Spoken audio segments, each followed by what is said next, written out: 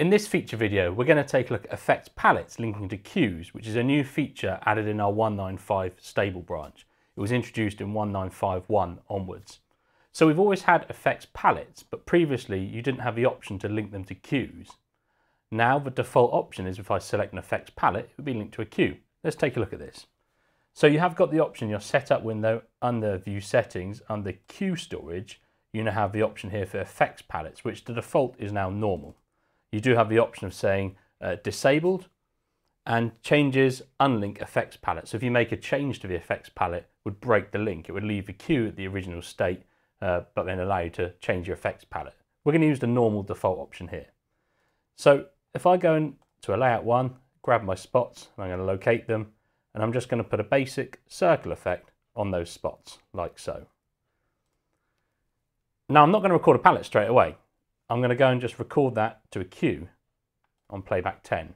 Now I'm going to open up my effects window. I'm going to record that as effects palette number 2. And you can see in the top here, it tells me it's used 0 times. At the moment, there is no link between the effects palette and the cue. So if you've got an existing show file and you maybe had recorded some effects palettes and cues, you do have an option to go through and link them. So here I can hit the Check Effects Link soft button at the top, and I can click on my palette, and it will look for anywhere that effect is used in my show in exactly the same way, so with the same size, spread, etc. And you can see here now it's now found that in Q38, QStat21, which is on my playback 10 here. So it's linked that up for me now. And we can see that's linked if I was to update the palette. So if I run the playback, you can see here's the effect. If I include the effect palette, and in my programmer window, view effect, modify the size, and hit update and clear, that's now pushed through to my cue. And just like any other attribute palette, so position, color, beam palettes, I can have an effect palette. If I grab the spots again and locate them and select my effects palette here, and I record that to some other cues, it now tells me that's used 3 times.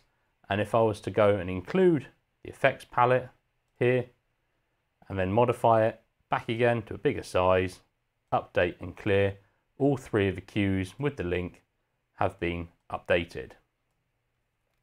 So we've got now effects palettes linked to cues. Now if you have an existing show file, I already showed you that in the effects window you can do a check effects link, but that's very manual. You've got to check individual effects. If you hold the shift key down, there's a check all links button, which allows you to then go through and allows you to check all links, or we can do an extract effect, yes, and it will now, when I do an extract effect, yes, we'll go through and pull all effects that are in my cues and create an effects palette for them, as you saw here.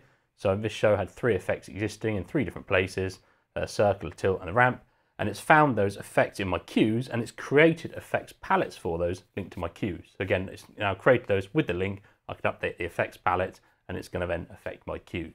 So that's effects palettes in our version 195 stable onwards.